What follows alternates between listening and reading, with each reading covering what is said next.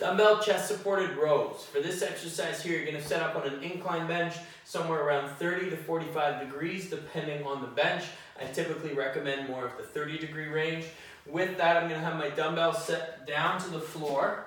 I'm going to prop myself up on the bench so that my chin is tucked into the bench and I'm leaning over. I'm going to grab the dumbbells. If you need to, grab one side and then the other. And then from here, I'm going to pull and pinch up at the middle back. Pull and pinch, come back. Pull and pinch, come back.